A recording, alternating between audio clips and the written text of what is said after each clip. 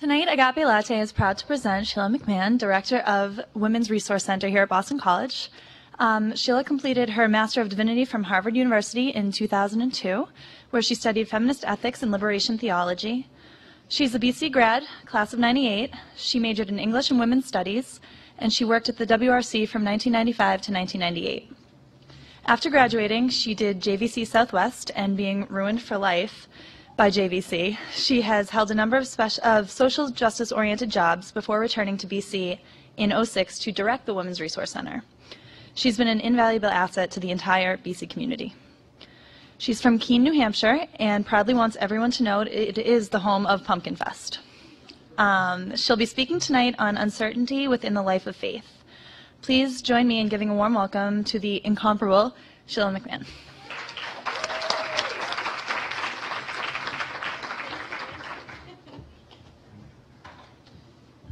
That's a very nice introduction. Thank you. Thank you all for being here tonight. I know from just talking with students on my staff that it is an incredibly busy time of year, and also there's about 6 million things happening on campus tonight. So thank you so much for taking the time to be here. Thank you to Rick and Campus Ministry, C21, and also the dining services folks who I was in the back practicing my talk, and they were moving around doing lots of work. So thank you for the gift of being here. Can everyone hear me okay? It's the first question. Okay, great. So as Megan said, thank you, my conversation tonight with you is about the value of uncertainty in a life of faith. And I can tell you that from the time of my Catholic elementary school entrance exam, where we were provided with big red pencils without erasers, to my graduation from the hallowed halls of Harvard University's Divinity School, I learned and learned again that there are some words and phrases that are so inappropriate, so downright embarrassing, that they should never be uttered aloud, especially in polite company. Do you want to hear them? Okay, great. So, here goes. The phrases include, I'm not sure, I don't understand, maybe, and the big one, I don't know. Especially in div school, admitting you didn't know something, that you were uncertain, was paramount to scholastic and often social hara-kiri. So according to the dictionary, the denotation of uncertainty is very simple. It's doubt, the state of being unsure of something. However, when I think about what it means to be uncertain about something, standing here in front of all of you, my own connotation of uncertainty, the story I tell myself about what uncertainty actually means, involves not knowing the answer, with a capital A. In short, uncertainty is not knowing and feeling kind of bad about it. Looking inward, I've often viewed uncertainty as akin to a kind of chronic illness. There it is again, something to be hidden, to be overcome. Uncertainty often equals imperfection, a supposed external sign of an internal condition indicating that we don't quite measure up. And yet, because uncertainty has been a central aspect of my own experience, particularly as a lay Catholic woman who struggles with questions about ordination and its consequences, and is one who wrestles daily with what it means to live out the gospel message, to be not afraid, I've come to see that uncertainty is actually an opportunity for God's grace to unfold before one's very eyes. I'll get back to this last point. But first, uncertainty itself. What does one do in the face of uncertainty? In myself, I have had the painful experience of realizing that my own tendency is to stuff it. My discomfort about not knowing something often triggers my automatic pilot. I end up having conversations in which I'm so busy trying not to reveal my ignorance on a topic, trying to subdue the burn of uncertainty rising in my chest, that I can actually miss what the other person is saying. And I miss out on an opportunity to learn something new. Sometimes when I'm uncertain and trying to be something, anything else, I miss you entirely. In contrast, acknowledging I don't know invites us to be vulnerable to each other in surprising ways that have the potential to spark intimacy, closeness, and true friendship. And I'll say more about that later. I've found that in other people, uncertainty is often undetectable. It sometimes masquerades as indifference or even superiority. You may notice this in some of your classes. When the professor asks a question and all eyes begin scanning the floor, because we're sort of unwilling to admit that we're really uncertain about the question at hand. And of course, to add insult to anxiety, this searching is ultimately relieved by some person or other who, in the intervening moments of collective uncertainty, and some may even say panic, has casually flipped to the textbook glossary or logged onto his or her laptop to get the capital A answer from Wikipedia. She often does so with an appearance of calm, emotional armor securely in place, although maybe she hasn't even done the reading either, or really engaged with any of the questions that are pertinent to the course that you're in together. It calls to mind for me an experience I had of once having a 45-minute conversation with a classmate of mine at Harvard who was critiquing Toni Morrison's very beautiful book, Beloved, and sort of berating my interest in it, when a few of the comments he made didn't quite strike me as making a whole lot of sense, and I asked him about this point and pressed further until he finally acknowledged that he'd never actually read the book, but he did a really good job for those 45 minutes, making me feel like I wasn't so sure about what we were talking about. So I laugh at my classmate, but the reality is it's a persistent and shared habit, this way of responding to uncertainty, the quiet annihilation of unfamiliar details, the tendency to sort of trivialize what's unknown, and just run the droning vacuum of certitude over unasked questions. In her book, Big Questions, Worthy Dreams, developmental psychologist Sharon Parks discusses uncertainty, specifically in emerging adults, and that's most of you, who many of us spend a lot of time trying to understand. And she writes this, quote, "Doubt may emerge in the form of increasing curiosity, a devastating shattering of assumptions, vague restlessness, intense weariness with things as they are, a body of broken expectations, interpersonal conflict, or the discovery of intellectual dissonance," end quote. It's a lot to take in. So because of that complexity, Parks sort of explores and warns us that we can often, in the face of uncertainty, fall into a tendency of doing some academic swordplay, like my classmate at Harvard, or becoming overwhelmed by anxiety. Facing our doubts, especially about God, as an isolated intellectual endeavor, as was sometimes the tendency of my teachers in the Jesus Seminar, only helps to prove how much we already know. Building intellectual and academic acumen this way helps us in short-term game. It gives us external approval, but it doesn't actually help us deepen our relationship with God. So then the question arises, how do we hold the gift of uncertainty with an open palm, without falling on our intellectual swords or becoming overwhelmed by anxiety? In her writing, Parks reflects that uncertainty can lead us to ask honest and open questions. My friend Rob, who is a very proud BC Double Eagle, was raised Jewish. And he would often remark to me that in his experience growing up Jewish, asking questions was actually considered a form of prayer. For those of us raised to believe that asking questions is impolite, this vision of inquiry, asking questions as prayer, can be illuminating and freeing. Questions we ask of ourselves and God, with the same humility and attentiveness as other forms of prayer, present one important way forward with our uncertainty. It may also help us to relax into our uncertainty when we remember God as what I believe Father Himes calls the ineffable mystery.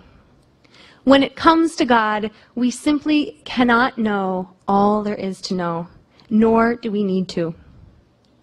Writing from a Christian perspective, a team of my colleagues here at BC have observed, quote, "Christian theology claims more, that in Jesus of Nazareth, God chose to become a human being. If absolute mystery is human, whatever makes us more fully human makes us more like this mystery," end quote. I would argue that nothing is more human than being unsure, and the act of allowing and even welcoming uncertainty can bring us into closer connection with God. When we're open to our own uncertainty about who God is or where God is leading us, we actually free ourselves to enter into deepening relationship with the divine. This is a relationship that requires us to bring our true selves to the fore, because authenticity is a necessary antecedent to intimacy. Being authentically who we are allows us to say to God, beyond my Ugg boots, beyond my North Face jacket, beyond my long list of Facebook friends, even beyond my hard-won victories on the field or in the classroom, here I am. Just me, without the status I use as camouflage to protect me from revealing the depths of my vulnerability. I am here, O God, because I need you and I belong to you. It's here in this place, unencumbered by roles and expectations, that we have the freedom to meet God anew, to allow the mystery of God's active presence into our lives more fully. So one of the questions I hope we'll be able to explore further tonight is what allows us to continue to lean into this kind of spiritual uncertainty, to be vulnerable and open to really knowing God's love for us more fully. Our Buddhist friends teach us that the two wings that make the proverbial bird, that would be us, fly, are compassionate awareness and allowing. Allowing, in this case, the discomfort of uncertainty to move through us. This means grounding ourselves in our lived experience and most centrally in our bodies. Discussing things like making ourselves vulnerable, accepting our doubts, can leave us with our shoulders up by our ears, holding our breath. Teachers like Buddhist Tara Brach remind us to breathe, to allow into awareness the full range of feelings that we experience. This non-judgmental allowing is a way into prayer, into conversation with the Holy One. Father Thomas Keating, who's a Trappist monk, known for his teaching of centering prayer, would describe this allowing as an opportunity to be awake, to consent to the feelings of worthlessness or disappointment that can often accompany uncertainty. Consenting to these feelings that may arise when we become still is to be more fully present for the experience of incredible freedom that lies beyond the painful feelings. As we take this courageous step to let uncertainty about who God is for us into our lives, it also helps to have a viable community of belonging. This includes, in halftime speak, conversation partners, roommates, friends, cure groups, faculty, staff, people who can offer support and lovingly challenge us. Other things that can nourish our spirit as we go forward in uncertainty are things like opportunities for communal worship, time for personal reflection, possibly a spiritual director, definitely serving others, and of course, a damn good sense of humor. In my experience, it is allowing ourselves to be vulnerable, to ask questions when we're not sure, to invite God and one another into the complexity, the messiness, and the incredible beauty that constitutes our faith lives and spiritual journeys, that it's then that we can really experience the gift of uncertainty most completely. So I'd like to close my remarks and open up time for conversation with a prayer by another Trappist monk, I love the Trappists, I guess, Thomas Merton, who many of you may have read before, who was very lovingly open about the uncertainties he faced in his faith life. And Merton writes, "My Lord God, I have no idea where I am going. I do not see the road ahead of me. I cannot know for certain where it will end. Nor do I really know myself. And the fact that I think that I am following your will does not mean that I am actually doing so. But I believe the desire to please you does, in fact, please you. And I hope I have that desire in all that I am doing. I hope that I will never do anything apart from that desire. And I know that if I do this, you will lead me by the right road, though I may know nothing about it. Therefore will I trust you always. Though I may seem to be lost in the shadow of death, I will not fear, for you are with me, and you will never leave me to face my perils alone. Amen.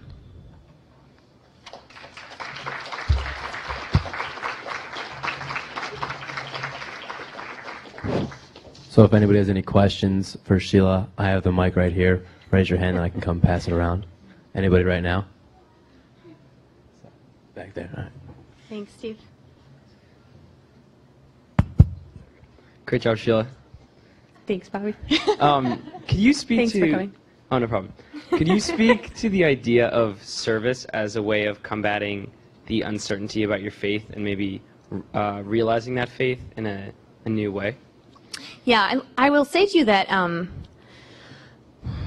a lot of what I learned about doing service, I learned in some ways first here at BC. Not that it was not something part of my life before then, but I think the way that BC as a community would talk about service was in some ways very different. I grew up in a, as Rick was saying, in Keene, New Hampshire, in a sort of lower middle class, poorer community. So when I did, for example, Appalachia Volunteers, when I was a student at BC as an undergrad, in some regards, I actually had more in common with the people I was serving in New Road, Virginia, than I did with my classmates who were accompanying me. And so it took me a long time both to sort of move through that and understand that a little bit better. And also that, as I mentioned, and Megan mentioned in the introduction, after graduate school, I spent some time working out in Los Angeles, and I helped to run a statewide anti-poverty initiative for the California State Senate. And I also spent some time working very closely with an interfaith peace group. And it was fascinating, particularly with the peace group, to sit around the table with people who were ministers and rabbis and nuns and priests, and to realize that people who were doing the work that they were doing in the community sometimes were so focused on that external piece that the way that they actually treated one another didn't reflect the ethos that they wanted to see in the world, right? So they were working for peace and justice, but in those interpersonal relationships, right, what was actually happening was that very hurtful behaviors and long-standing issues around systemic racism and issues about class were reenacted.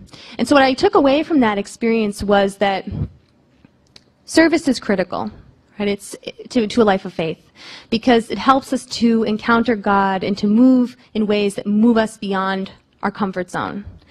And at the same time, what's so critical in that process of moving outward is also to have some time and space to move more deeply inward. And this was one of the things, the young woman who was talking about JVC, that I think some of the folks I worked with in JVC did, in the Jesuit Volunteer Corps, did very well. But that holding those two pieces, especially when you're in an environment where a political landscape, where things are changing quickly, where you're working in a nonprofit setting where there's very limited resources, it really takes a lot of courage to say, you know, yes, I want to do this external work in the world, but at the same time to hold that internal space and to continue to do the internal work that's a necessary precursor to that external work. Make sense? Okay, thanks for your question, Bobby. And I have a question if no one else is right now. Go for it, Steve. I'm going to play devil's advocate and say, Please do. if everything, the value of uncertainty is obviously very high, and that's the point of this talk tonight, but in all those kind of vehicles where you can come together and, you know, through service groups or cure groups or all kind of groups on campus where people come together who are uncertain, when is it okay to try and say, you know, we all are outside of our comfort zone and feeling vulnerable, to try and reach towards certainty, to try and, you know, discern something about something else, that everyone come together? Does that make sense at all? Mm-hmm. When does that kind of come into play as kind of a common goal of people who are uncertain to try and move towards something more tangible? That's a great question. In my own experience of it is that it's sort of a, one of my housemates is here, we go salsa dancing together, and when you salsa dance, right, you can dance with a lot of different people, but each time you dance with someone, it's a slightly different experience, right? You know the steps, you know the moves, but it's always just a little bit different. Sometimes better, sometimes worse, but we won't get into that. Different.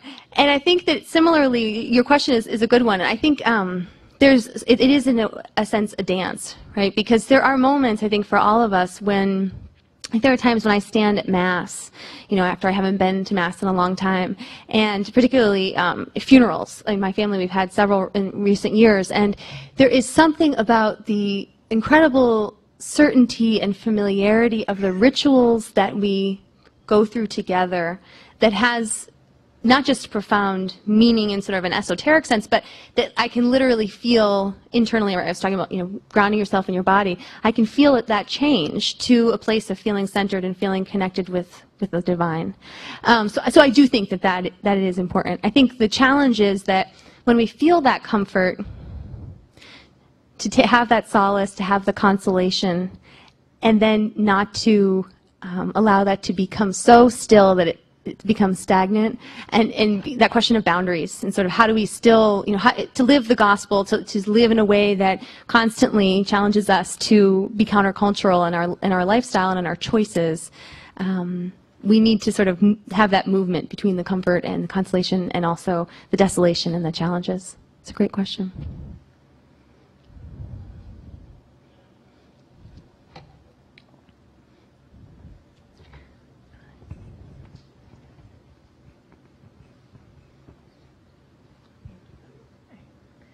Do you have any advice as to how to help someone else who's struggling with uncertainty in their faith life? Yeah. My experience of often being a person who's uncertain to my faith life and having people around me who are very loving, I think for me it goes back to the piece like I was talking about with the Buddhists. Being non-judgmental is a huge gift that we can give not just to ourselves but to other people. I think that sometimes there's, as I mentioned, people I think particularly who are uncertain or unsure can feel a lot of very intense feelings, right? That they can feel anger, they can feel confusion, disappointment, rejection. And to the extent to which we can model for them that we can tolerate that level of discomfort, I think that helps people to relax and say, okay, this close friend of mine is walking with me on this journey and she's not troubled by the fact that I'm having a hard time. And I think that opens a lot of space, and that once we sort of have established that it's to be a non-judgmental presence to each other, it also then opens the opportunity for us to very gently make some suggestions, not attached to the outcome, right? Because people will do whatever they're going to do, and that's okay. But to be able to make suggestions about, I've tried this kind of prayer, or I've gone to see, Father Jack, and this was my experience. I've, done the Sunday Mass, and that's really helped me.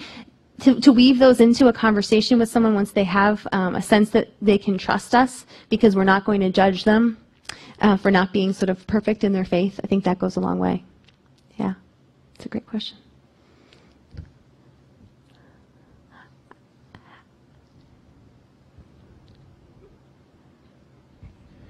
Is there ever a point when uncertainty is no longer a part of your faith life to be embraced, but it becomes a problem in your faith life?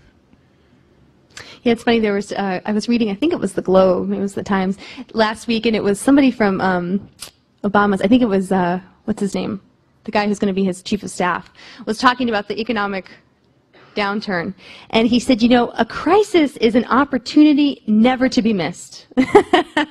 Really? Wow. We're looking at some major, economic problems, not just in the U.S., but in the worldwide market. And this guy is, he's not afraid to be quoted on a national, well-respected newspaper saying, it's all in how you look at it, right? And I think, too, in Chinese, the character for crisis is also the character for opportunity. So I think it can be a problem in the sense that it may cause us to contract, to be unwilling to engage, to explore, to continue to seek God. But at the same time, I think it's also a matter of perspective. And so, is it a problem or is it an opportunity? Is it a challenge or is it a gift? And sometimes that change in perspective can help us move forward. Hey, Carly.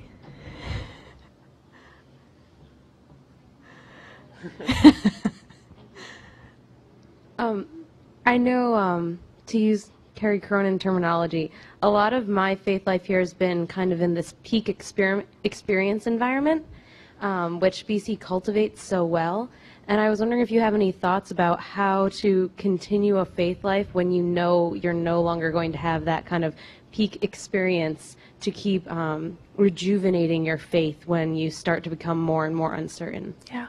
Yeah, that's a great question. I think that's an ongoing challenge. And again, I mentioned one of my housemates is here. And I will say, as a person who doesn't have a family or a spouse or children, living in community has actually been a huge source of sort of strength and light around questions about how to continue asking and exploring. I think it helps to talk to people, and when you live with people that you feel comfortable talking to, that's a way to sort of get some of those questions out on the table to be able to continue that faith journey, especially in places where it starts to feel really barren. You're right, and Carrie's right, it's a real challenge, I would say, beyond these gates. But it's also, again, back to our friend's question, a challenge, also an opportunity to be creative about what that looks like.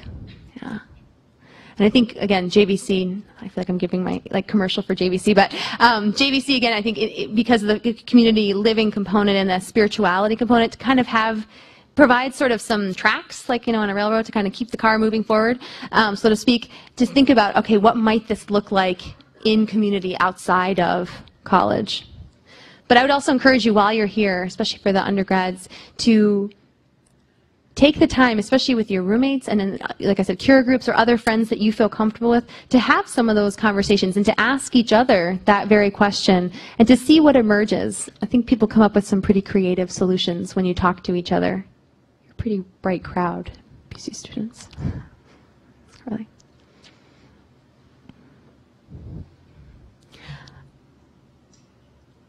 Do you want to answer? Oh, go ahead, Karen. Sheila, I liked your idea about being creative, and it's interesting your point about having a peak experience at BC, because I had gone here years ago, and when I left and then I lived closer, I could still go to St. Ignatius and still be part of that community and still be part of the BC community.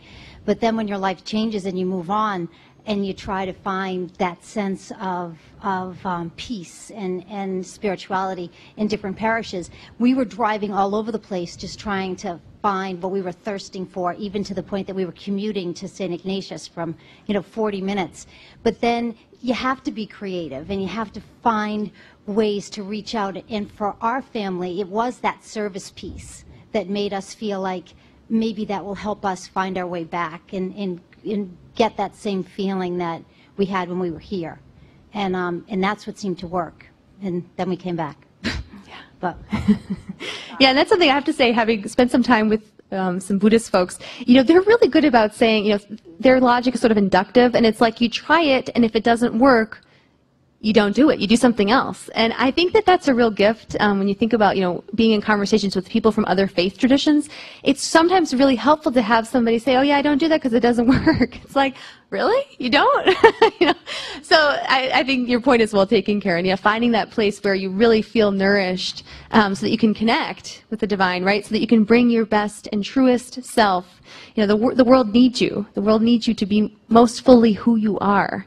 And whatever helps you do that, as long as it doesn't harm you or someone else, which I don't think it would by virtue of the nature of it, do it. Yeah. I was curious too, from all of you, if people had or would be willing to say, what are things that help you in your lives to lean into uncertainty and faith? What are the things that maybe you do or the people that you talk to?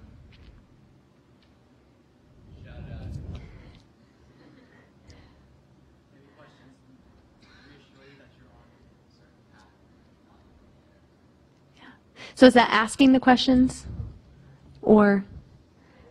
Okay, yeah. Yeah, I think that's great. Anything else people do? I think, for me, when I was in high school, I guess while you're in high school, you sometimes forget about, addressing these questions. You get so busy in life that, Thanks, Stephen. Should I start over, I guess? When I was in high school, I thought it was, it was hard, in the, busy, I don't know, school week and stuff to, really think about these questions and stuff. But my high school did a really good job. I went to a Catholic high school, and they did a good job of, retreats and encouraging people to get on retreats. And I don't know, that always, kind of like you've been saying, being in a community atmosphere, like an atmosphere that's like spiritual like that, to like really think about those questions. That always helped me to kind of like, I don't know, like look at the questions, and then I would be uncertain for a little while, but then I would come back to it. So that was always good for me. Yeah. Yeah, I think that community piece is so key. And also something else you mentioned too, I think the time piece. I've done, campus ministry coordinates the busy student retreats a couple times a year, which some of you may have done. And one of the things that I always find fascinating is sometimes students will say, I haven't had time in my week to do, reading this Bible passage or to read the, poem or reflection that I was given. And I'm absolutely sympathetic to that, and also want to push back and say, as you're coming into more complete adulthood, right, how do we sort of make that shift? Like you're talking about, I think, that high school is such a formative time, and people are really helping to provide that structure. And in some ways, as Carly was saying, BC can continue to do that as an institution. But then how do we also start practicing making that a priority for ourselves? Because I think the way that we are when we're young tends to continue with us. It's hard to, it's like people talk about the hookup culture, and it's good, bad, indifferent, whatever. But the bottom line being, it's not like you flip a switch on May 19th, of your commencement year, and suddenly you go out into the world and it's like, how to date. I mean, dating's it's complicated. There's rules. I won't get into it. But the bottom line being, it takes some practice, right, to sort of be good at it. So in the same way with questions around faith, and particularly when we feel uncertain, this is a place to kind of practice, right? You got a little elbow room, you're sort of on your own and you're free. There's enough, like Carly was saying, some really beautiful traditions and resources that the university makes available, but also I would encourage people to strike out and explore, what is this going to look like for me, not just today, but in 5 or 10 years from now? What am I doing for myself to cultivate a practice that helps me feel connected? Yeah, thank you. Other things people do? Oh, you say something, Joseph? I wanted to ask you, in comparison to today, when you were here, and between, I think you said 95 and 98, yeah. What was something you would tell someone on one of your mission trips when they asked you, in comparison to what you would say today, if someone asked you, lower middle class, lower class, poverty-stricken, on JVC trips, I'm not sure if you interact with people who have experienced things like Katrina and other catastrophes.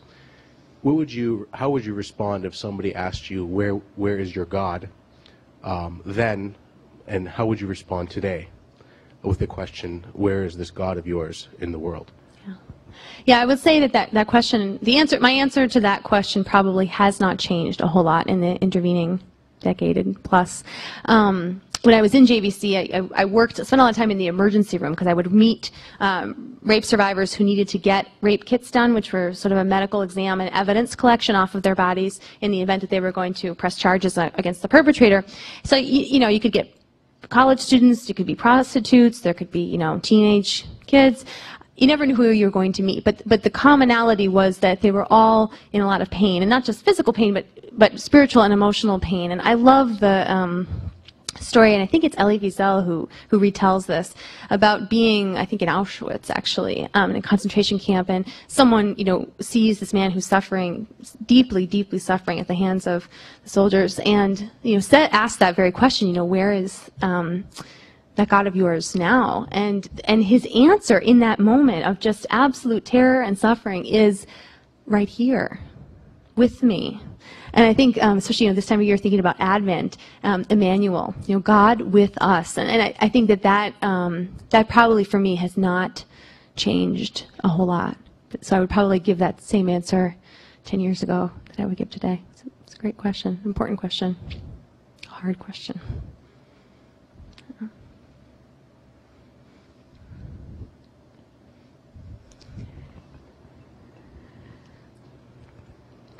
Just to go back to your question about what do people do at BC, yeah. As a student who was really not religiously involved for my first 2 years, I'm just thinking about your statement, don't do what doesn't work.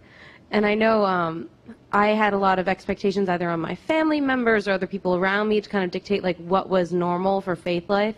And I found that it wasn't until I stopped expecting other people to fill in my faith life and to proactively go find somebody who I could talk to about it or go to a community where people were already doing this.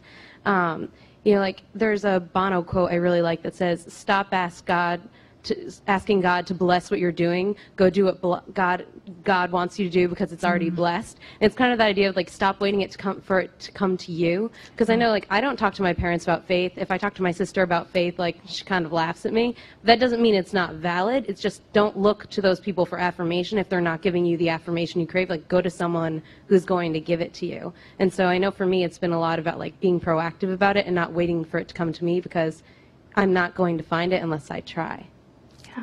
Yeah, I think that's a great attitude. There's I have a teacher, woman named Byron Katie, and she always says, you know, God, or one of her prayers, you know, it's God spare us from the desire for love, approval, or appreciation. And I think she's talking exactly to what you're saying, Carly. It's like, it may never come. And one of my favorite tales of this is deciding to do JVC. And I can remember being in the car, and gripping the steering wheel and just saying, God, I've got $300 in my bank account, but I will tell you on my, blood and the earth I'm standing on, I know that I'm supposed to go and do this. So please help me find the way. And deciding, yes, I'm going to go to California and do rape crisis work. And my father, of all people, this is a man who, I grew up, we didn't watch Super Bowl, we watched the Democratic National Convention. I can tell you everything Mario Cuomo said, like in '84, Anyway, I won't bore you with the details. But to that point of, just that he was furious with me. He threw a laundry basket in my general direction. He was so upset that I was going to go and do this. And if I had waited for his approval to say, well, Dad, I think that God is calling me here, but I'll wait till you finish the tantrum with the laundry basket and, a few years hence, and then I'll do it. No, it's doing it and saying, this is where I really feel called. And of course, in that, the footnote to that particular story is that 5 years later, I was in my parents' house, and I could hear my dad, like myself, is a very loud phone talker, and he was talking to a family friend, and he was saying, oh, Tucker, don't worry, she's going to be fine. It's a great program. And he's going on, and I realized he's talking about JVC, and he's telling him, he's making it sound like it was his idea, that I went and did it. So, you never know what kind of transformation, when you have the courage, to do it for yourself, the impact that actually can have on the people that you love. It's kind of cool. Any other questions or thoughts? Ways you lean into uncertainty? Sorry, being conscious of time, I want to wrap up soon. I'm going to be the final comment question. Go for it. One of the things that stood out to me a lot with what you're talking about is a need for community and support around uncertainty, and I know that is the case for me. My upbringing religiously was very much from a place of certainty. The answers are in the Bible. Here you go. Blah blah blah. And so for me, went to school for pastoral ministry eventually, and to learn, even in Christology, the question of what did Jesus know and when did he know it? That there was even on the cross some sense of doubt, possibly even in Jesus. There's a legitimate question there. Even that uncertainty. Not something that I could bring back to what had been my major place of spiritual support, my family, and ended up finding that elsewhere. That seems to be key to me, that when we have our own uncertainties and move through them and like you said, do the dance between the two, we need that sense of support, and that can come from so many different places, and we need to be aware of where it's not as well, like you were saying, and don't go back there. So two things is, could you describe any experiences yourself of that communal support? You did mention, but reiterate maybe communal support around that. Number one. Number two is, it seems to me that you mentioned living in community. I may be wrong. My sense is that's a bit countercultural. That's not the first thing that people know about or hear about is I'm going to go live in community, and what that means.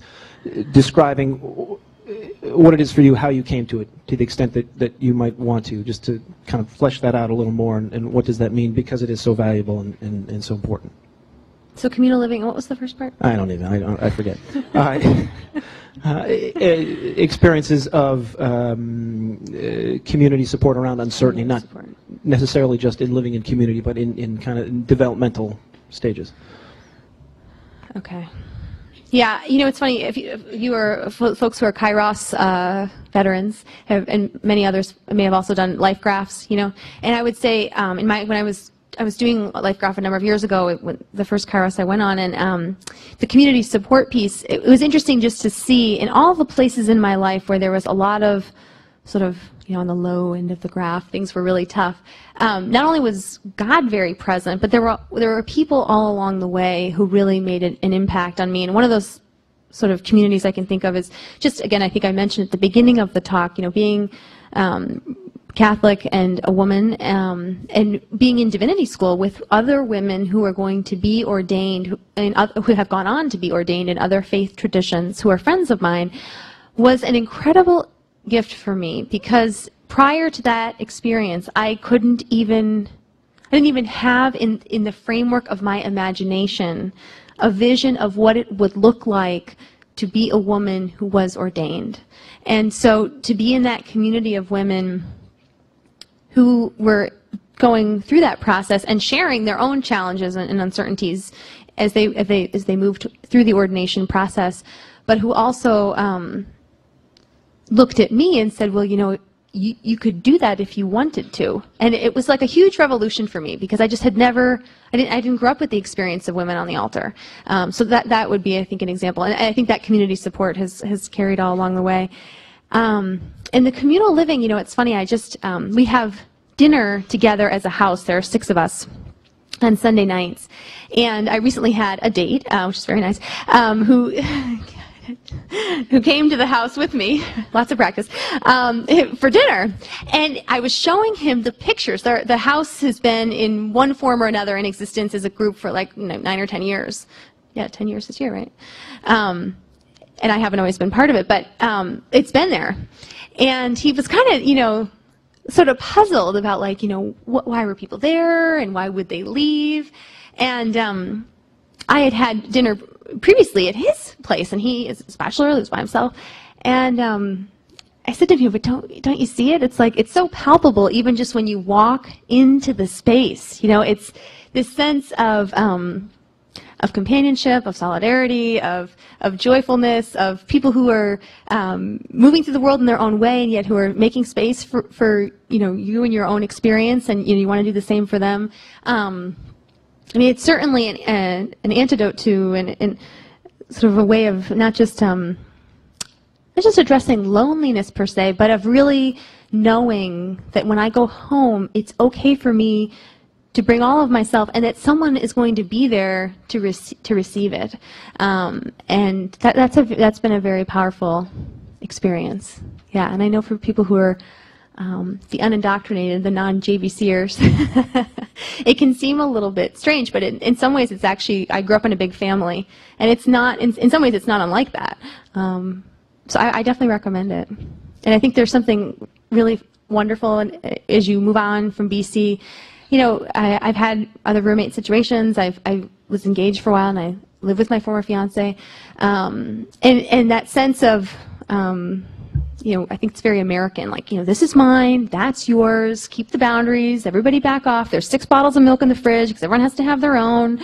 And it's like, we can live that way, but is that really the way that we want to live, or that we're called to live, or that we feel most fully alive? And so for me, it's very life-giving. Yeah, I recommend it.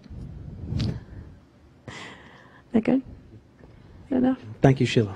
Thank you. Thank you all so much for being here. I really appreciate it.